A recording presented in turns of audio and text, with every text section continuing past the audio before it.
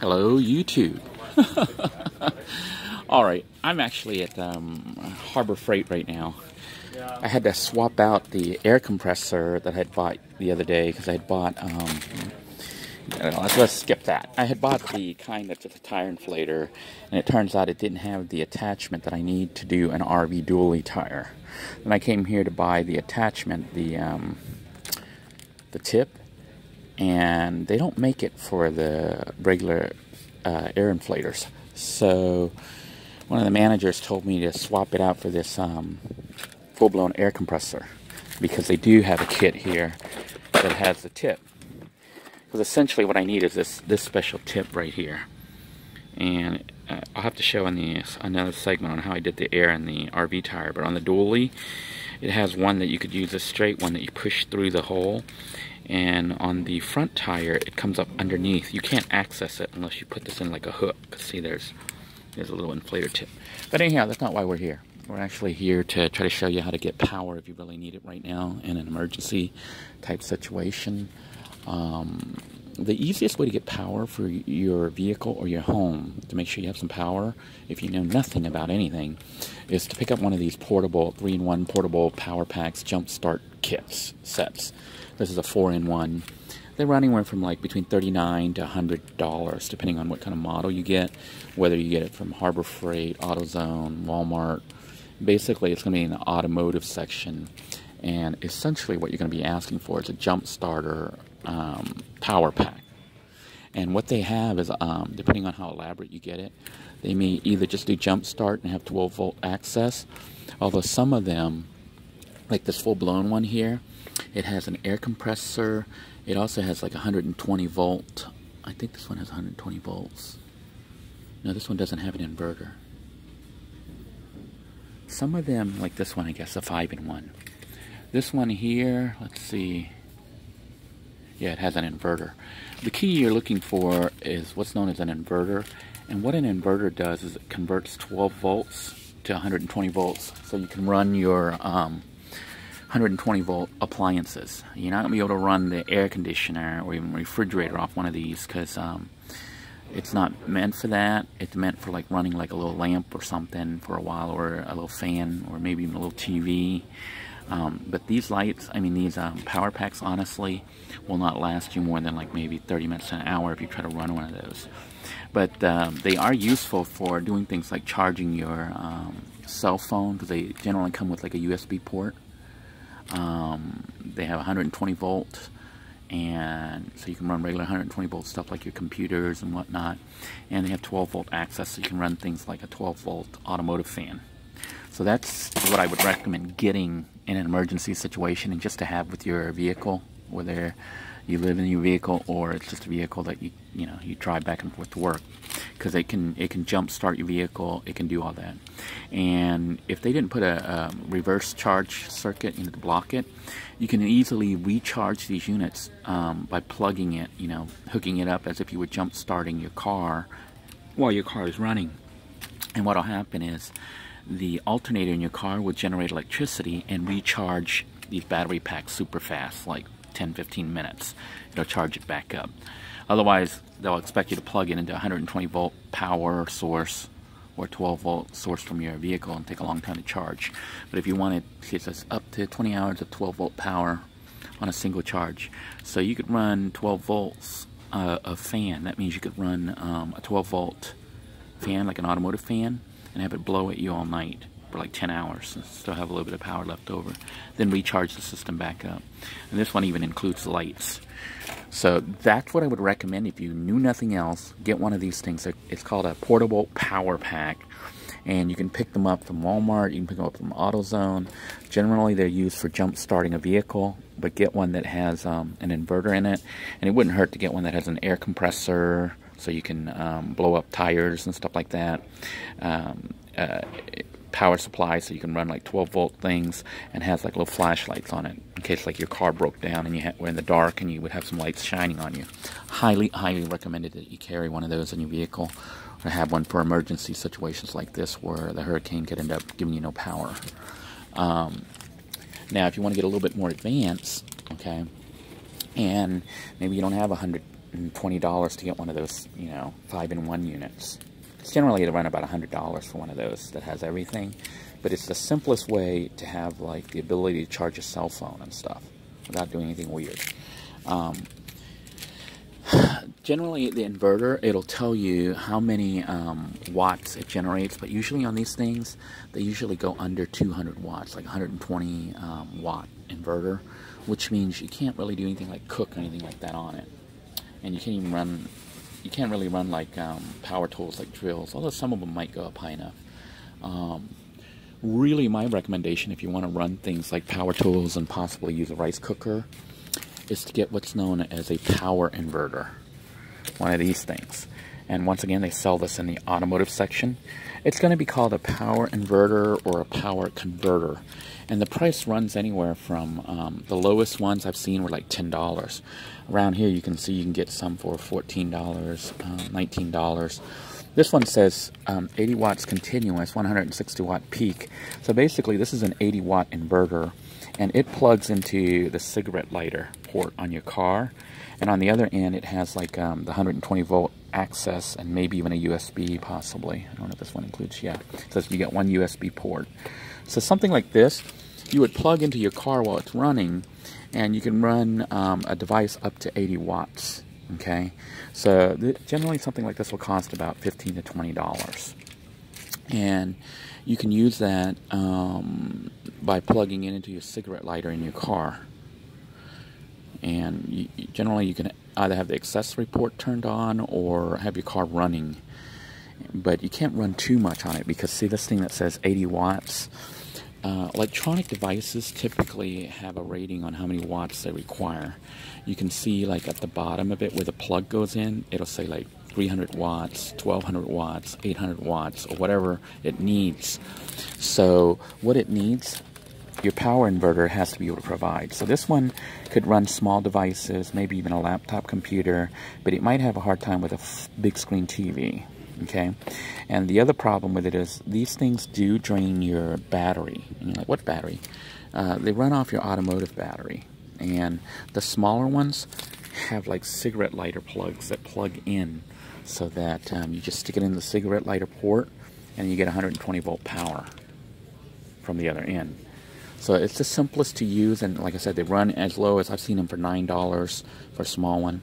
Here, I think, you know, you can get them for about $20 here at Harbor Freight, but they sell them at Walmart, they sell them at AutoZone. If you want to get a little bit more elaborate and do what I did, which is cook in your vehicle, you're going to need a little bit more power, okay?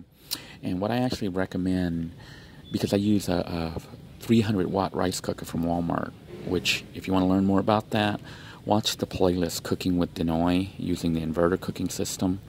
You'll see how I was able to cook using a 400 watt or a 350 watt inverter and a 300 watt rice cooker. So you can pick up an inverter that's like 400 watts or more. I recommend getting something like this, 750 watts. You want to get more than you need. Well, the one you want to look at, it says 750 watts continuous, not peak. Peak is when you turn things on, it jumps up and then it jumps back down. So you want like a 750 watt inverter is very useful because with this size, you can run a rice cooker easily, and you could run 2 rice cookers. 2 rice cookers would be 600 watts. The rice cookers I'm talking about are the small little ones.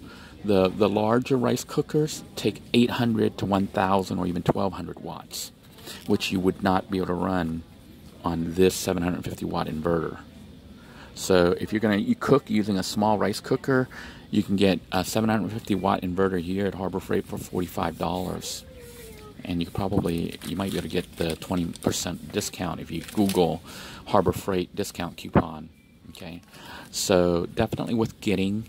And what you do is, notice it's got like a battery jumper connectors here on this end. Sorry about the camera not focusing here. You plug the red to the red on the battery of your car and the black to the black on the battery of your car. Then you turn this on, and then the 120 volt ports kick in. And then you can just plug in a 120 volt line and use it like you would your house electricity. Now, what happens when you're doing that? It's draining your car battery. Yeah. So your car battery can eventually go dead. But what you want to do is, on the good ones, they actually have a readout that you can look at to see how much power remains in your automotive car battery, you know, the starter battery. Basically, a full charge on a car battery, it should read like 12.8. But when it drops down, as you start to use the power, it'll say like 12.7, 12.6, 12.5, 12.4, 12.3, 12.2, 12.1.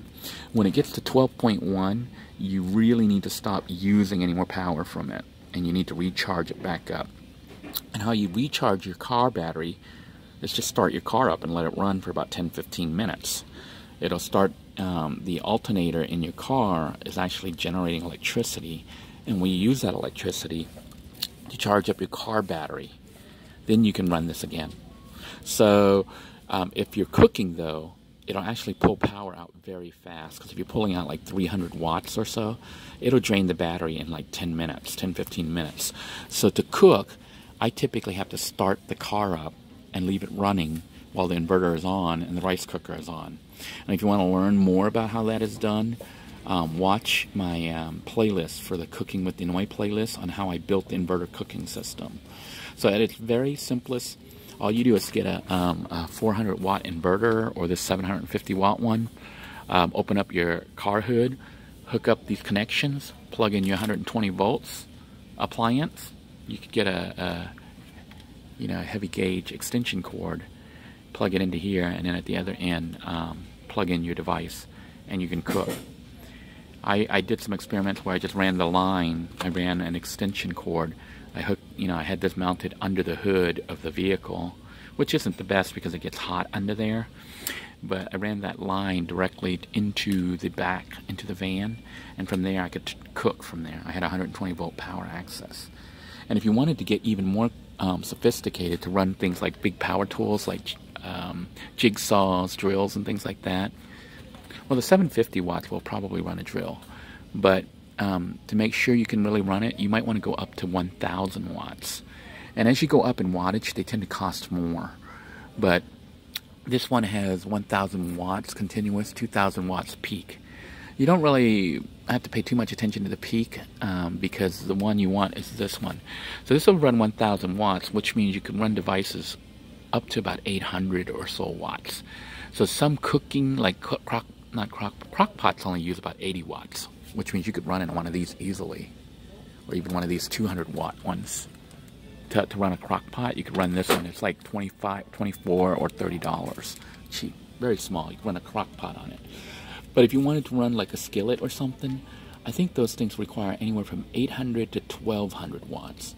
So if you had, you look on where the plug connects into that device, where, the power plug, the power cord, where it goes into the device, there's usually a sticker that tells how many watts it requires.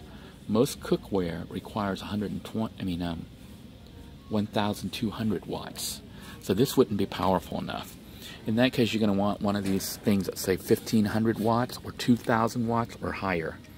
Now, they had one that was 2,000 watts for $169 there, but you can see it's gone because I took the last one.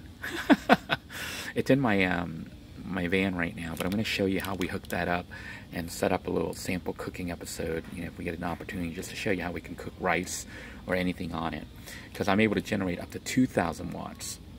And they have one here for 3,000 watts, which actually would be almost like a tiny house you could run off this. Remember, this is not the battery. This is just converting the battery power to that many watts. But at 3,000 watts, if you went through an automotive battery, it would run out really fast if you use that much power. But if you had several batteries in a bank and you had solar panels or an alternator charging the system up while you're using it, you could be able to run an air conditioner off this thing. Now, I picked up the 2,000 watt ones because I didn't want to spend $400 for this 3,000 watt inverter. I got a 2,000 watt inverter for $169, and I had a coupon. It wouldn't let me do the 20% discount on it, but the gentleman up at the front rung it up and gave me a discount coupon for buying a 1-year extended warranty for $29 for $30. And if you do that, it gives you a $40 discount. So basically, I got $10 off, and I got a 1-year warranty on it. So I paid like $100 think it was like 100 and a total. I think the thing went up like $129 plus $40 or $30. I don't know what the warranty was, but long story short, I got a good deal on it. So a 2,000 watt inverter, in theory, should be able to run a 5,000 BTU air conditioner, which I think uses about 600 or 800 watts, normal, continuous. Now, the battery banks, though, you might have to have several batteries to make that work, but I'm going to test it out and see how well it works and how fast it drains the power, so stay tuned for that. But this is pretty much the basics of how you can use your vehicle as a generator to generate electricity to power your devices. The main thing I would use this sort of power for is in my van, I used it for cooking, but I also used it to run power tools, to do construction out in the woods, out in the middle of nowhere. I ran my drill, I ran my jigsaw, I also ran my rice cooker almost pretty much on a daily basis to cook food. So I was able to cook using electricity in my van, just like I was in a house. And the battery would recharge using the alternator, so it's almost like free energy for me. We're not going to get too complicated right now, because if you're watching this video, you're probably pretty new, and this might seem overwhelming. But the thing you really need is called a power inverter or a power converter. It's the same thing. And if you want to cook with it, you probably want to get one that's at least 400 watts, but I would say get one that's at least 750 watts, just to give yourself a little bit more room. And if you want to make sure that you can use like a skillet or something like that, they usually require 1200 watts. That means you would need to get one that says 1500 watts or more. At that point, you're looking at $150 to $200 for one of these. I'd suggest getting something like this, 750 watts, because it's only $45.